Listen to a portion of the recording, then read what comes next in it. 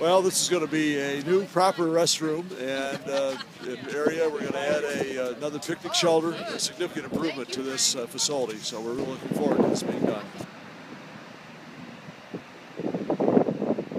The contract probably was at this spring, but we've been at this for a year.